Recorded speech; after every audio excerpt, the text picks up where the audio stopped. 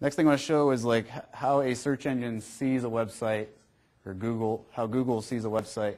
So I'm going to throw in a website here, and I kind of just picked this Arby's.com.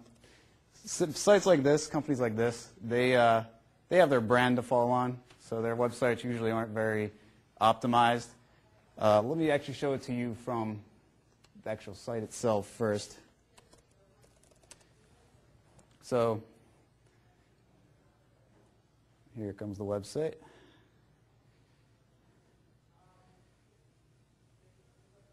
If the hotel's connection wasn't so slow.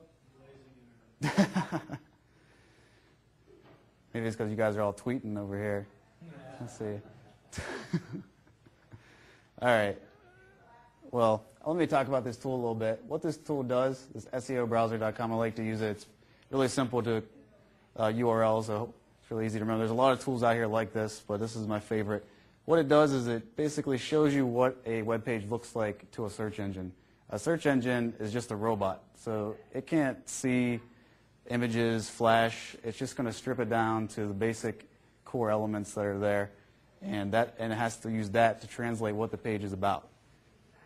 Let's see if Arby's finished loading here. All right, so here's their website. As you can see, they got their navigation at the top, and then they have their big flash image here, and these are all neat little animations.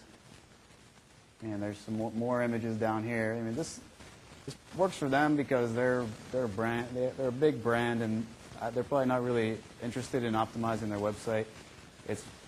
So this is where small businesses really have an advantage.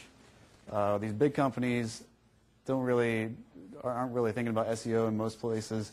So if you have a niche or a small business, you can really use SEO to your advantage to rank up there with those big names.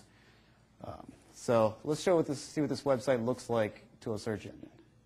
So I put in Arby's.com into this tool, and down below here, this is what it looks like to a search engine. Arby's, this is, I'm guessing, the logo at the top left, and then all it sees after that, it doesn't see any of the flash. It just sees privacy policy, FAQs. So if we go back to Arby's, I'll show you where that is. So here it is, privacy policy, FAQs, about Arby's. So to a search engine, they don't see any of these pictures, they don't see this text, they don't see that. So one thing you need to do when you're designing your website is to make sure you're using text and basic HTML text.